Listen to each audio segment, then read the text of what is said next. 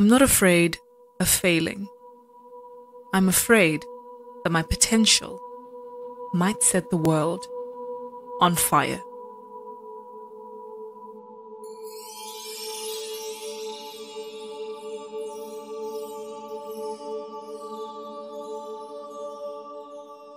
Hello, lovely listener. I'm your host, Lindsay, and you're listening to Two Cents Podcast, your audible anthology. The piece I've just recited is one from Homebody by acclaimed poet Rupi Kaur. It is her third book and bestseller, garnering 4.8 stars out of 5 on Amazon and 4.1 out of 5 on Goodreads. Quite commendable. Kaur is seen as the pioneer of the fairly new subgenre of Instagram poetry. And while Instapoetry isn't as aged as other subgenres, it has amassed a dedicated following. And in the same breath, there is some notable criticism directed at it. Aside from the one-liners begging for depth or the unproductive use of indentations, the greater question lingers. Is this type of work considered poetry? Let's get into that. Cue the intro.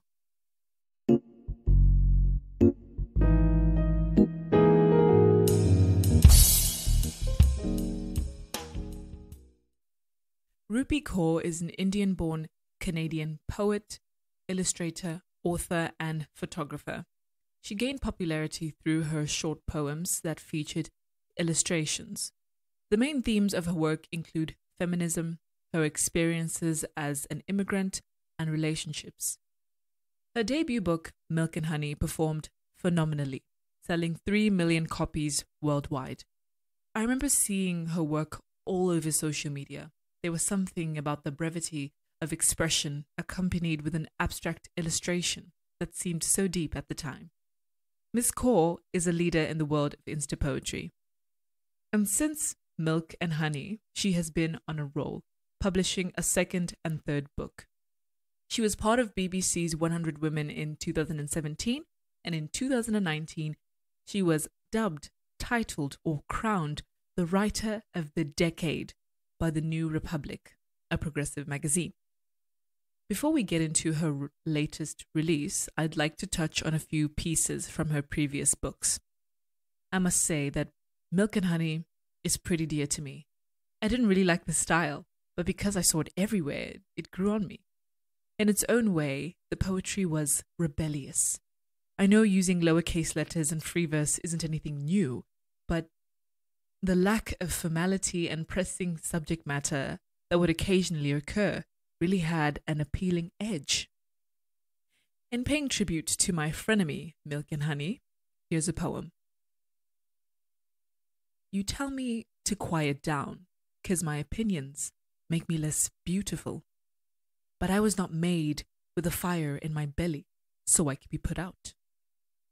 I was not made with a lightness in my tongue so I could be easy to swallow. I was made heavy, half blade and half silk, difficult to forget, but not easy for the mind to follow. Here we've got lines of affirmations. They're mostly motivational. I think this poem wants to confront the silencing of women by emphasizing the strength of the female voice, with comparisons as seen in the lines, quote, but I was not made with a fire in my belly so I could be put out. I was not made with a lightness in my tongue so I could be easy to swallow. I was made heavy, end quote. However, I don't understand the concluding lines, half blade and half silk, difficult to forget, but not easy for the mind to follow. Next, we have a piece from The Sun and Her Flowers, her second book. Most of her poems don't have titles, so I'll just get into it. This is the recipe of life, said my mother, as she held me in her arms as I wept. Think of those flowers you plant in the garden each year. They will teach you that people too must wilt, fall, root, rise in order to bloom. Well put. I actually really like the indentations in this one, especially in the lines must wilt, fall, root, rise in order to bloom. I've noticed that Insta poets exploit their enter keys, which ruins the fluency, but this was done fairly well. So that is a taste of her work so far. From what I've gathered, the themes of expatriation, relationships, love, heartbreak, and the female experiences are present in all three books. With that being said, I'm quoting a rating from a Goodreads user who said, "She, who is Rupi, didn't write 3 books. She wrote the same book 3 times." I found this to be hilarious when I first read it, and I agree. We'll explore more ratings later. For now, let's get into Homebody. When I reviewed Dandelion by Gabby Hanna in episode 2, I split my reactions into categories, and I've done the same thing here. So we have 5 categories for this book: fairly good, potential, bland, self-help, and social justice rhetoric. I tallied each category out of the 189 poems, and the percentages are as follows. Fairly good poetry accounts for 10% of the book. Potential constitutes 14% of the book. Bland makes up 34%. Self-help accounts for 9.5%, and social justice rhetoric makes up 6% of the book. The book has 4 chapters: mind, heart, rest, and awake. I want to be very honest with you. Analyzing or critiquing Instapoetry is a bit challenging. On one hand, I could read the poem and just say, well, it's self-explanatory, or I'd be recycling the same comments like it's too short or there's no depth. For that reason, I will briefly go over the poems in their categories so that we can have the larger discussion around Instapoetry as a whole. Again, most poems didn't have titles, so I've titled them just so there's a flow between reciting the poems and discussing them. Starting off in the fairly good section, in the 4th chapter, Awake, we have Stage, and it reads, "Can you hear the women who came before me? 500,000 voices ringing through my neck, as if this were all a stage built for them. I can't tell which parts of me are me and which parts are them. Can you see them taking over my spirit, shaking out of my limbs to do everything they couldn't do when they were alive?" I absolutely love the illustration in this poem. She's engaging some senses. Can you hear, can you see these hundreds of thousands of women who are long gone and their voices that project themselves through her? She is their legacy. She has the freedom to do what they couldn't, and she's now commemorating them in her freedom. On to the poems with potential. The case for most of these is that they just need more depth. We have Love and Violence. I have difficulty separating abusive relationships from healthy ones. I can't tell the difference between love and violence. It all looks the same. And to that, I'd ask, how so? This poem, air quotes poem, is very prosaic. It's just masquerading as one because of the indentations. There is no point to think over, nor does she expand on the difficulty of separating abusive relationships from healthy ones. What causes this lack of discretion? And why do they look the same? To be honest, this mound of questions is what I have with a lot of Instapoetry that I come across. The why and how. And it's interesting because an article that we'll explore in a bit talks about how the fundament of poetry is to make you think. And I would suggest less than to feel. Words have the power to conjure up feelings. There's no doubt about that. But I'd argue that the power of poetry comes from its technicality. The way that poetic devices are used to illustrate, compare, and give perspective gives us the chance to really mull over what we've just read.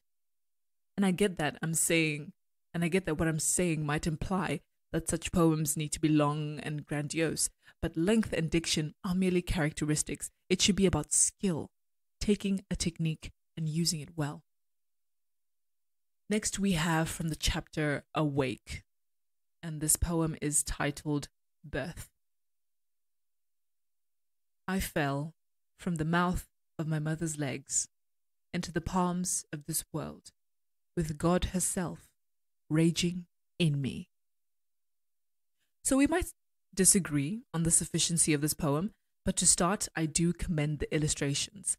This piece reminded me of William Blake's Infant Sorrow, which reads, "My mother groaned, my father wept. Into the dangerous world I leapt. Helpless, naked, piping loud, like a fiend, hid in a cloud.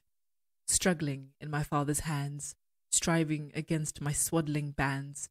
Bound and weary, I thought best to sulk upon my mother's breast."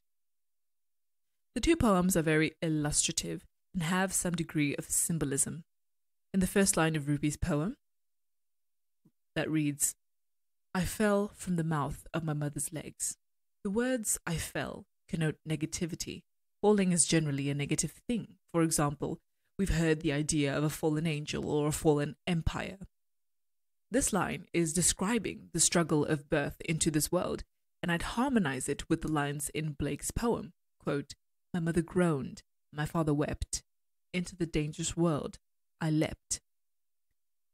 Rupi's poem doesn't give me enough to know if she sees the world in a negative or positive light, but she does go on to say that she fell into the world with God herself raging in her. You see that reflexive pronoun for emphasis in God herself? This is implying that though she has fallen into the world, she encases a divine power, but it ends there.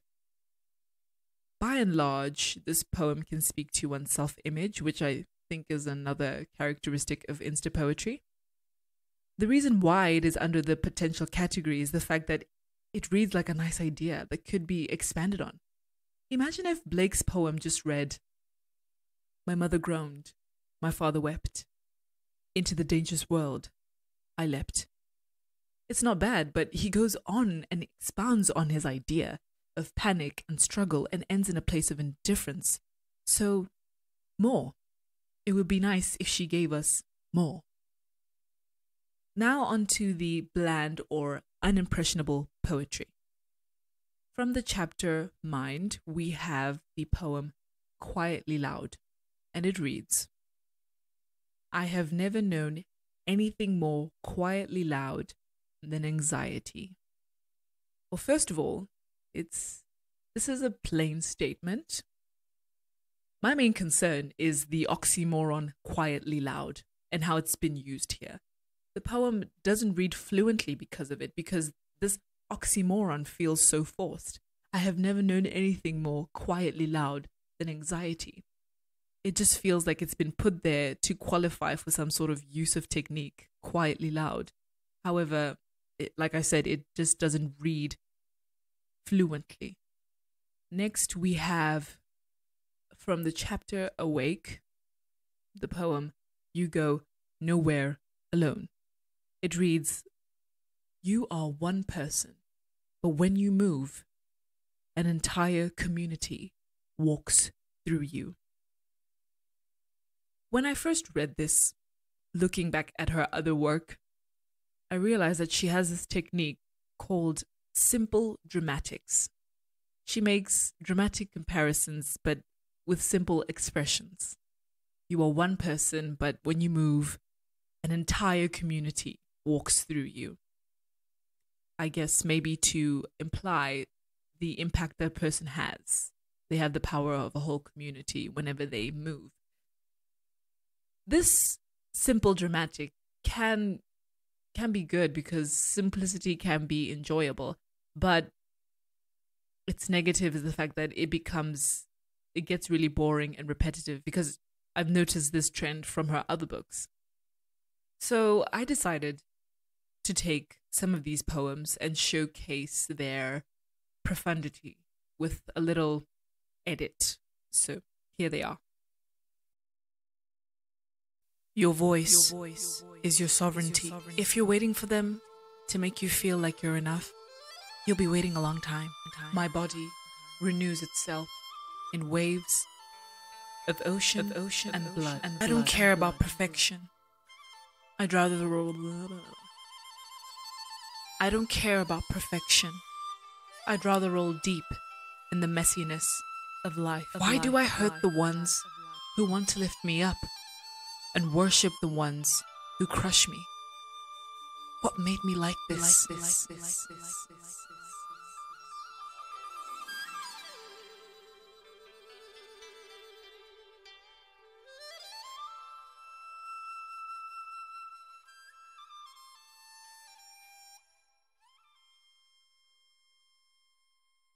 All right, on to the self-help poetry.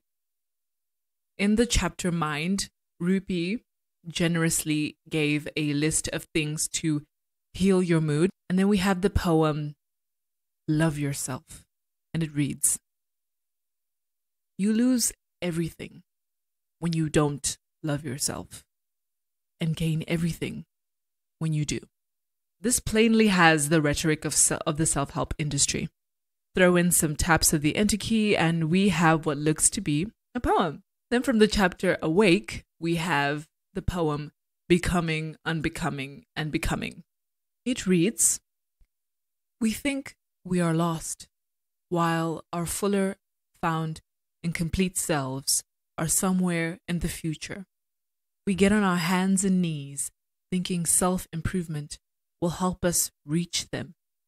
But this finding ourselves drivel is never going to end. I'm tired of putting off living until I have more information on who I am. I am a new person every month, always becoming and unbecoming, only to become again. Our fuller selves are not off in the future. They're right here, in the only moment that exists. I don't need fixing. I will be searching for answers my whole life. Not because I'm a half-formed thing, but because I'm brilliant enough to keep growing. Everything necessary to live a vivid life already exists in me. I am complete, simply because I am imperfect. I really had to think on this one. And I mean, it's great that I'm thinking, referring to what I said about the fundament of poetry being to make us think. But I also want to pose this to you. How important is it for a poem to be coherent?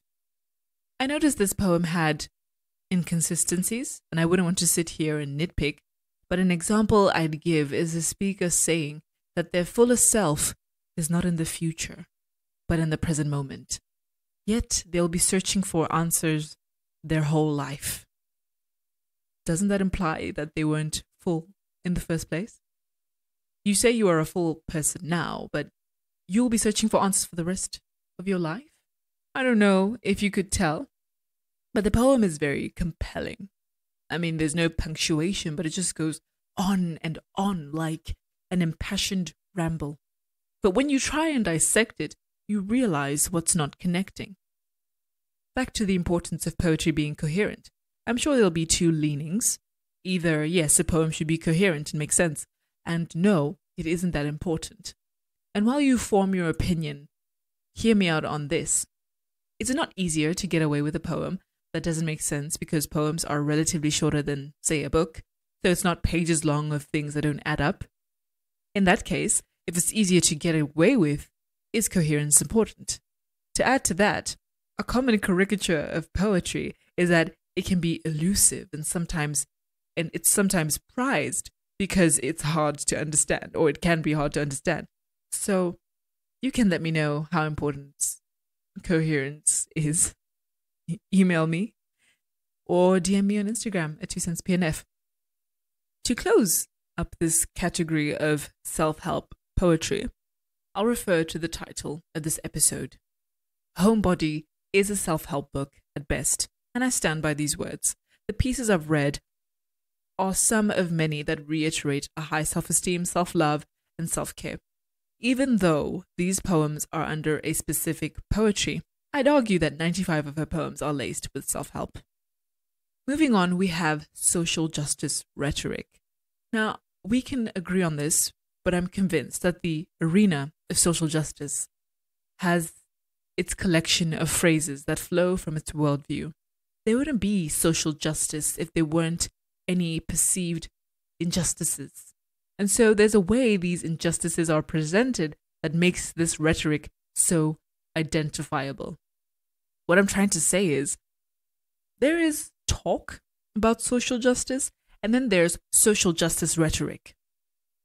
One can be congenial, while the other can be a bit too zealous. I'm just going to keep it vague. From social justice rhetoric, we have the poem Never Be Quiet from the chapter Awake. It reads, "He says you're opinionated, as if it's an insult to have ideas so big. He chokes on the size of them. Never be quiet." Then we have the next poem, The Earth Can't Breathe. It reads, "We've ruined our only home for convenience and profit, neither of which will be useful once the earth can't breathe."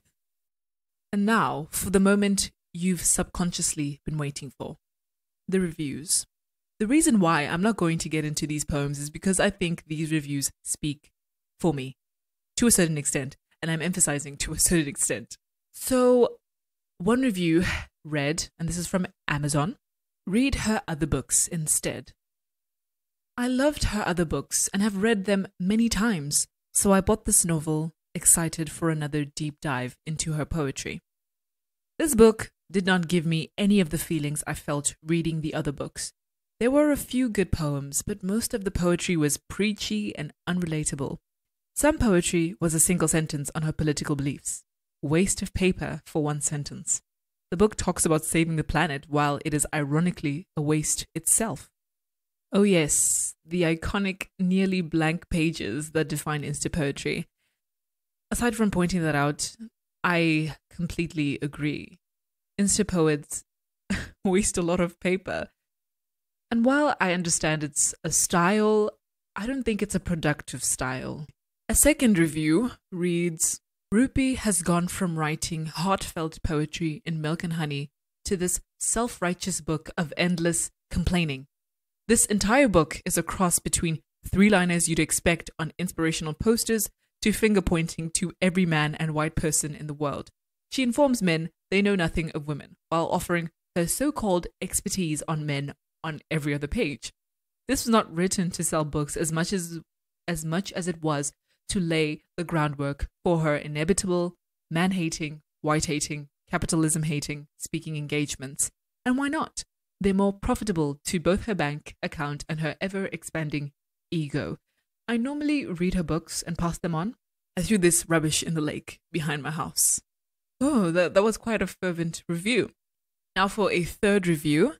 It was quite long, but I'll leave a link if you'd like to go and read it. This one is from Goodreads. "There is a quote that led the feminist movement in 1969 that reads, 'The personal is political.'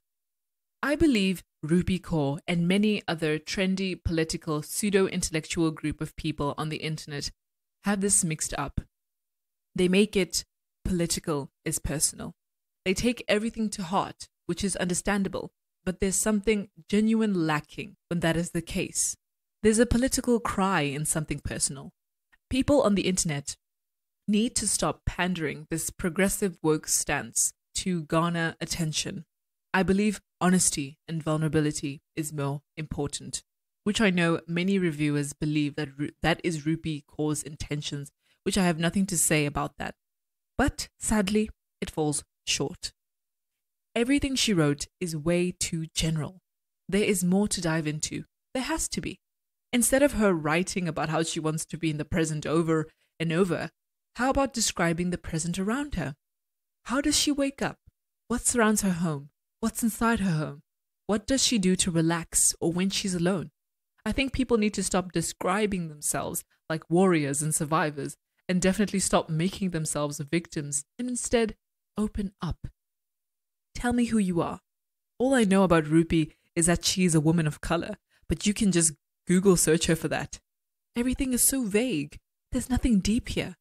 I wanted to think that as a poet, she will develop and become a better writer. Unfortunately, I think she is regressing because this is the same stuff she has been selling.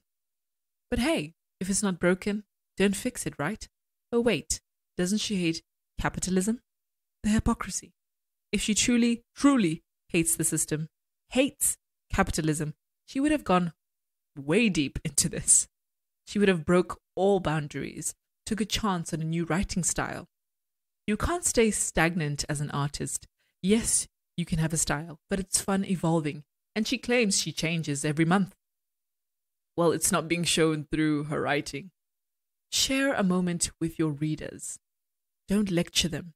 Don't tell them things they already know. Yes, the earth is heating up. Yes, there is racism. Yes, the world is chaotic and no one will live forever. Not you, not me, not your mother or your father. We all experience pain. No one is special. Depression and anxiety are everyday occurrences. We are all part of this experience. But who are you? That's what matters. Who are your loved ones? What are some of your bad habits? What are you interested in? Stop wasting paper, Rupi. You literally wrote a vague poem on climate change that could be ripped off of anyone's Twitter account. The lack of originality and uniqueness deems this book detrimental to Earth's ecosystem. So this review is excellent for two reasons. First of all, this wasn't an anti-Instapoetry ramble. This reader talked about all the themes Rupi writes about. They even incorporated pieces in the book into their arguments, like when they mentioned that Rupi says that she changes every month. That's actually a poem in the book. That kind of detail and thoughtfulness makes the criticism so authentic. Secondly, the way they try to reason with her. The review has the same questions I had when I reviewed and read the poem, the poetry. Why? How? Tell us more. Honestly, this review expressed my thoughts exactly. The reader meant well, and there's proof for what they're saying. I find it interesting that Homebody seems to be the letdown of all three books. Hopefully, Rupi comes across a review like this one. Okay, so we've read some critical reviews. Let's hear some good reviews. This one says, "Embody your woman glory." Rupi Kaur's third collection of poetry, Homebody, perfectly titled, is an exploration of self-love, a struggle with mental illness, and a renewal of a woman's spirit bruised by abuse. This collection is an intimate conversation with Kaur and herself that we were privileged enough to be invited to observe. I especially enjoyed this collection because we see the process in Kaur's evolution, maturity, and growth as we fly through the pages. She is in a depressed state, in a happy place, basking in her own beautiful individuality. The most important part of growth is the sticky middle, the seesaw between sadness and the desire to feel better. Kaur explores this in the middle of this book, where she's struggling to pull herself out and separate herself from pain. In this section, she goes up and down, one poem feeling depressed and empty, and then she empowers yourself on the very next page. Then a second review reads, "Honestly, I'll start off by saying I don't understand how any poet can just decide that they get to define what real poetry is. That's tired. That aside, I'm about halfway through this book, and like always, it's like I'm living outside myself when I read her work. Her honesty and commitment to writing in the way our minds often float through thought is beautiful. The way she takes us on a journey of healing and is always speaking through her own lens is the type of openness I love to indulge in when consuming poetry. I have moments of being in full tears and feel myself mending with the pages only to unravel again, and that's okay. Her work reminds me that the process of feeling is okay and just right, no matter how it happens. Love this and will probably gift it to a few women in my life." I'm generally happy that some readers have been positively impacted with this book.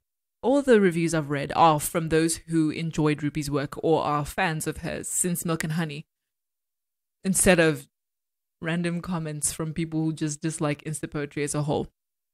Now I'd like us to assess the opinions of those for and against Instapoetry. Just to summarize what I think about Homebody, I really think that there was a drop in quality in this book. I openly admit that I don't like Instapoetry. However, she's released better work than this. And I also noticed a decline in the illustrations, which really impacted me, not going to lie. I also think this might be due to the fact that her writing style is a bit worn out now. Going back to that comment saying that she wrote the same book 3 times, not only is she sticking to the same subject matter, which isn't really a problem, but she still presents them in the same format, so you can predict how she's going to express herself. My 2 cents worth of a pointer would be to try something new. As simple as that. And I think it's just also necessary as an artist to be looking for change and to reinvent yourself. All right, so let's get into some articles. All the articles mentioned will be linked in a description box or on the website.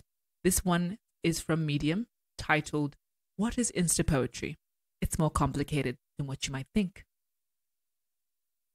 This article is in support of Instapoetry, and we'll be discussing how Instapoetry has made poetry more accessible and why it's so appealing.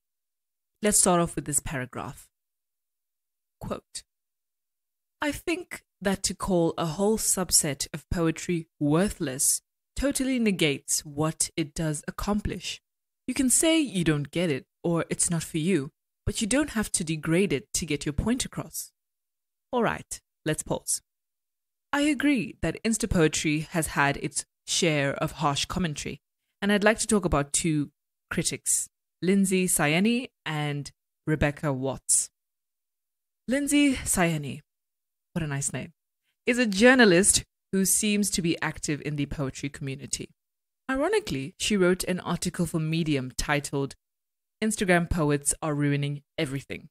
And in the article, she wrote, "I cannot sit idly by and watch them, Instagram poets, gain traction, attention, and digital fame while real poets are struggling to make ends meet because this is something they're truly passionate about." End quote. So I think her main concern is the fact that the emergence of Instapoetry is at the expense of poets who put more effort into their work and are more conscious about poetry as a classic art form. I think if Instapoets weren't selling as much as they are, it wouldn't be much of an issue. So I think the main problem is the commercial side of it. Now on to Rebecca Watts, who is a poet and has a master's degree in English literature to her name. I'd like to read you a poem of hers from her website. It is titled, "When All This Is Over." I mean to run fast, where the buzz of machines and the humdrum of walls and the flummox of words are behind me, where no one, not even myself, observes me. Oh yes, I intend to run in the dark, where the thud of the feet eclipses the thud of the heart, where a chill night bites me, and a slick sweat coats me, and street lamps gild me, and church bells ring me. What a nice read. I love the alliteration in "a slick sweat coats me" and the image of being covered in gold and the line "and the street lamps gild me." It's so beautifully expressed. Hopefully I can review a book of hers, but truthfully, I am a slow reader. Now, she provided notable criticism in a publication she produced in 2018 titled "Cult of the Noble Amateur." There is some sort of paywall or membership requirement to read the full thing, but I got this quote from the sample, and she says, "Why is the poetry world pretending that poetry is not an art form? I refer to the rise of a cohort of young female poets who are currently being lauded by the poetic establishment for their honesty and accessibility. Buzzwords for the open denigration of intellectual engagement and rejection of craft that characterizes their work." Watts has a greater concern over poetry as a craft and not so much the commercial side of things. And I expected that because she's one of those poets that Lindsay Sayeni is talking about. The ones who want to uphold the standards of the craft but are eclipsed by the influx of Instapoets. But going back to what the Medium article said, Instapoets can do their thing, and criticism shouldn't be done maliciously. I think the criticisms mentioned were agreeable, but it's interesting because the critical articles that were hyperlinked in the Medium article shared the same sentiments as these two critics. Continuing the paragraph from the Medium article, the writer says, I think that Instapoetry is one of the most accessible forms of poetry there is. The lines are typically clear, to the point, and short, emotionally intense and vulnerable, not hidden under layers of pretentious metaphor or overly verbose language. In other words, instantly relatable to just about anyone who reads it. I think it is this reliability that has enabled the movement to become as popular as it's been, and inspire record-high poetry readership to boot. Now, we have quite a bit to discuss there. Let's start off with the first point. Instapoetry is one of the most accessible forms of poetry there is. I think this is true. What would Instapoetry be without social media? I think it's actually a byproduct of social media. Not even a product, a byproduct, a consequence, if you will, of social media. This work is usually short and is about things we can relate to. So when we're on a scrolling trip on our feeds, these brief pieces can give us that instant feeling of, wow, I just connected with something. Then we move on. A different article made a comment regarding poetry and social media, saying that the neurological effect of social media activity is integral to building communities online and is a contributing factor in the success of literary influences such as Rupi Kaur. The neurological effect, meaning the neurotransmitters like dopamine that get released in your brain when you're on social media, etc., etc.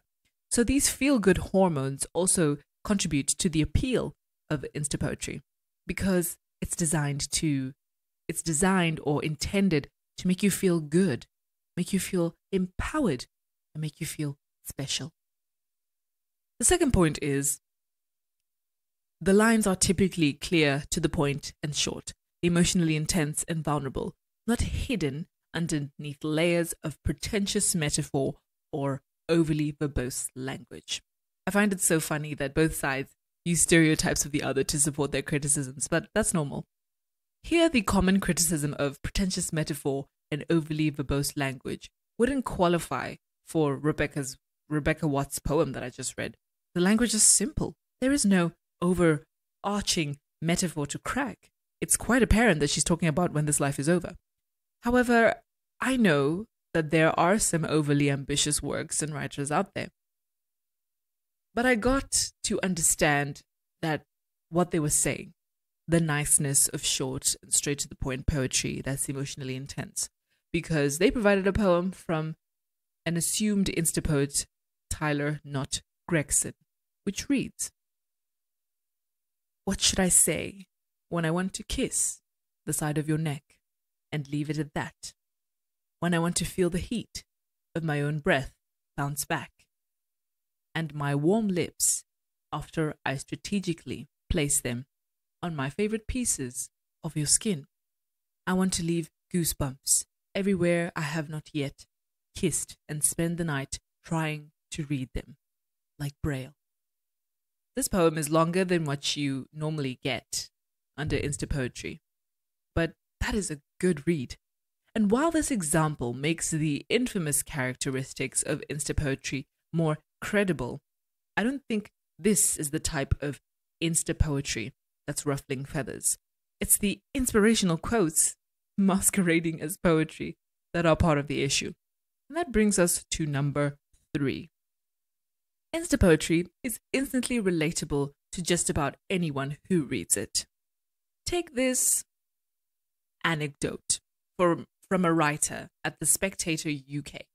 They talked about a 42-year-old woman named Monica, who said that she looked forward to the posts of Instapoet J. Iron Word every day because they express, quote, what we all feel. And she didn't feel so alone having read their work. The article goes on to say that this is key to the appeal. At least half of what passes for Instapoetry is motivational.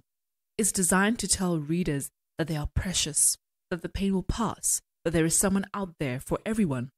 It's designed, in other words, to make you feel better. And there is no inherent problem with that. In the Medium article, the writer mentions that Rupi Kaur herself said that she writes poetry for that brown woman in Brampton who was trying to live, survive, get through her day. Back to the Spectator article, in the beginning, the writer says, because the truth is, the vast majority of Instapoetry is terrible. Another thing Ibrahimi told me is that you shouldn't really describe writing as bad because that's subjective. You should just say it's not really for you. But I have to say, the more Instapoetry I read, the harder I'm finding it to agree. And I second that. There's no issue over how this poetry impacts others, but critically speaking, it's not that good. How far can poetry and motivation / self-help overlap until one is compromised? And by one, I mean the former, poetry. Another aspect about this relatability point is it doesn't prompt you to think wider outside what you know. And there's a lot of recycling of phrases that happens when you're trying to be relatable. And I'm bringing up this quote from The Tempest, where the writer says about Instapoetry, quote, the taste of salt, honey, water, and mango have been shoved into my mouth so often that I don't understand what they mean to the specific writer or what they add to the poem. That's a great line, but so true. It is in the name of relatability and motivation that these phrases are used. The writer ended the article partly with this line. Quote, we need to embrace poems that get at the crux of humanity and make your stomach churn. And I totally agree. But Instapoetry, for the most part, is showing us that that's not what most readers want, which takes us to the fourth point from the Medium article. Number 4. Instapoetry has inspired record-high poetry readership to boot. I wouldn't really describe poetry as being all the rage in the early 2000s, but even stats show that following the emergence of Milk and Honey and others alike, people have been reading more poetry. A US report stated that 12% of adults, or roughly 28 million people, read poetry in the past year, that year being 2018. Quote, these numbers, the highest on record in the survey's 15-year history, might seem meager in a world where the latest blockbuster is considered a disappointment despite amassing sales topping $100 million in its opening weekend. But in the poetry world, 28 million adult readers represent a significant uptick from the previous survey in 2012, which showed only 7% of the population reading poetry. End quote. Not only that, but 12 of the top 20 best-selling poets in 2018 were popularized by Instagram. The bookseller also notes that poetry sales have increased by 66% in the past 5 years. So Instapoetry is undoubtedly popular, and you can even say lucrative. I'd like to bring up a quote from Susie Atkins, who is a director of communications and is a faculty advisor to a literary magazine. She says, on one level, I think that bottom line, more poetry is a good thing. And yet, I would also want to challenge people to think about what constitutes poetry versus meaningless fluff. Poetry, real poetry, depends on elements of form and structure that take a message beyond just an emotional outpouring to something with staying power. It challenges people to engage thoughtfully. And once more, I agree. More poetry is great, more talent to discover, and you have more people poetically articulating our current experience. She said something interesting, thinking about what constitutes poetry. And that took me back to another article that brought up the point. If there are different subsets and periods of poetry, like performance, slam, etc., can we use the criteria of the past to assess the works we have today? And I think this point is countered with sitting down and trying to discern poetry from the meaningless fluff. I know that I'm just throwing articles everywhere, but a writer at the Daily Illini wrote a critical article, but ended saying, quote, "Even with these Instagram poets, at least there is an audience that wants to read and be involved in literature. Hopefully, their audience is also consuming great literary and poetic works other than just Instapoetry," end quote. And you guessed it, I agree. It's great that there's more poetry out there and that people are reading more poetry or starting with Instapoetry. But Instapoetry shouldn't be their final destination. There are so many talented poets on Instagram who aren't part of the Instapoetry brigade, and I'll mention them and their work later on. So we've just discussed some points about and surrounding Instapoetry. Now let's hear the experience of a fake Instapoet. This was a 4-week experiment conducted by a journalist at Vice. And I was enthralled by the idea of faking being an Instapoet. This article and experiment was really an eye-opener for me about Instapoetry. So with that said, let's venture. The journalists created their Instagram poetry account and used the handle @RavenStaresPoetry. And it's still up, with its last post being in October 2019. In the first week, regarding writing their poems, the fake Instapoet remarked that it was liberating to not have any standards, and by the end of the week, they garnered 281 followers. In the second week, they set a challenge for themselves to set the standard as low as they possibly could, but at the end of the week, they had 350 followers, with pieces like, "Love is a drug that you can't prescribe. Love is a rain that pours inside."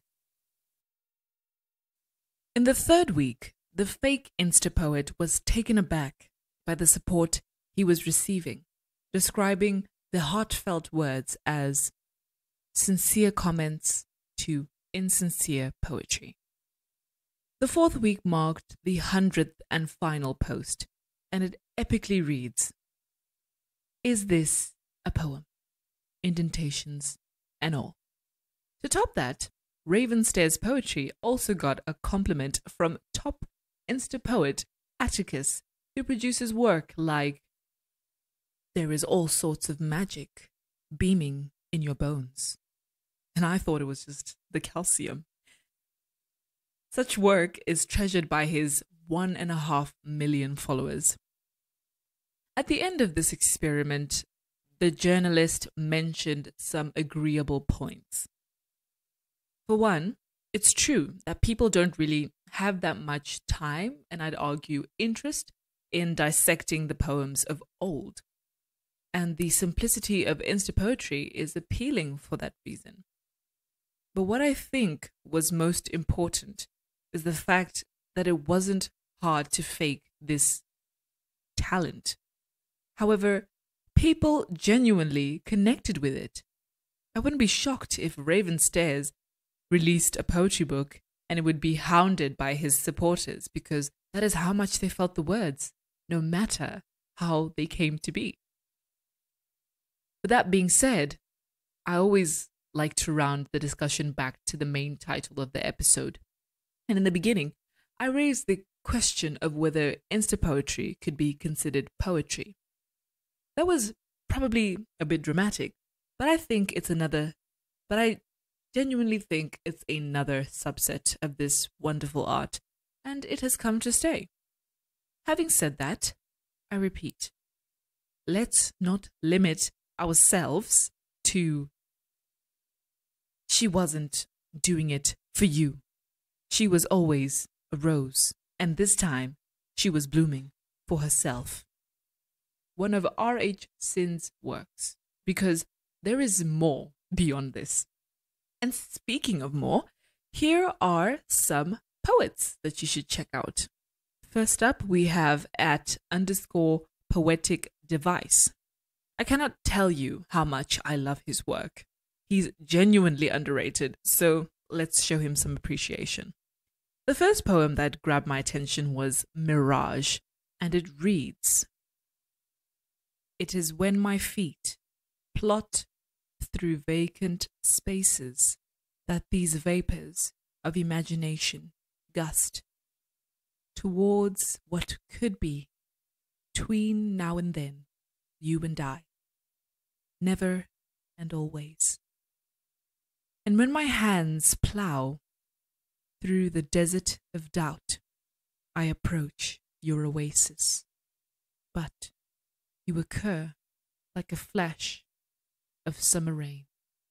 Such a great piece, and I've read it more than I can count. The one thing that grabs me, oddly enough, is the omission in tween now and then. It gets me all the time because it's such a classic technique. To treat you, I'll read your second one, titled Blaze. It reads, "Such is your nature. To be close is to burn, and distant to freeze. But I kept you ignited as a cool, passing breeze." Go give @poetic devices some support. His account will be linked in the description box or on the website.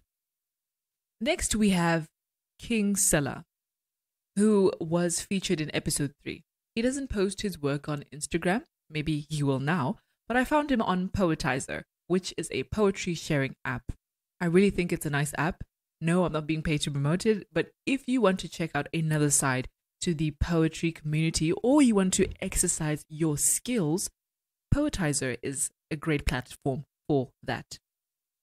I'm reading you Old Fashioned Lover by King Sela. Little by little, my young eyes wanted to see.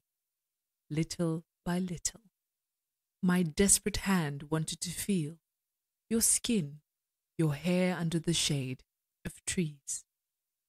Old-fashioned lover, you are a beautiful dress in person, and a magician in question. Smile, oh smile, I see an open source of fountain, side by side. We reflect and shine. We are cursed with happiness. Old-fashioned lover, you are mysterious and fine, and sweet as wine. Next we have Muse, and it reads, Everyone speaks, but I spoke with my heart, and they were amused. My lips carried emotions, so I penned mine, and they said it was poetry. Again, that is some good writing. So go and show him some support. This next poet is quite popular, but I think he's the balance between Instapoetry and poetry. His handle is @poetry on Instagram. How lucky. And he is Ben Pedary. Here is a lovely poem of his titled Release, and it reads, I made a god out of the glimmer in your eyes that I could only catch at an angle. Never mine, never lost upon me, drawn to impossibility but in need of a release, to a place where you can't smile through me, where my name isn't dust on your shoulders. And this is the point where I tell you that that's all I got. I wish I had more suggestions for you for this episode, but I plan on exposing you and myself to more poets as episodes progress. Which brings us to the end of the episode. Thank you for listening. I appreciate you giving your time. If this is your first listen, I hope it was impressionable enough for you to join me again for another episode. If you're returning, your loyalty is unmatched and received with much gratitude. I'm sure you can tell that this was longer than usual. I'd like to start making more long-form content to explore concepts deeper. So I hope you enjoyed it. As always, my email is open for any further discussion on a topic, episode suggestions, and even poetry submissions. Please give the podcast's social media a follow, and whatever platform you are listening from, please follow or subscribe. If you know someone who enjoys Instapoetry, or you think someone would enjoy this episode, go ahead and share it with them. Till next time.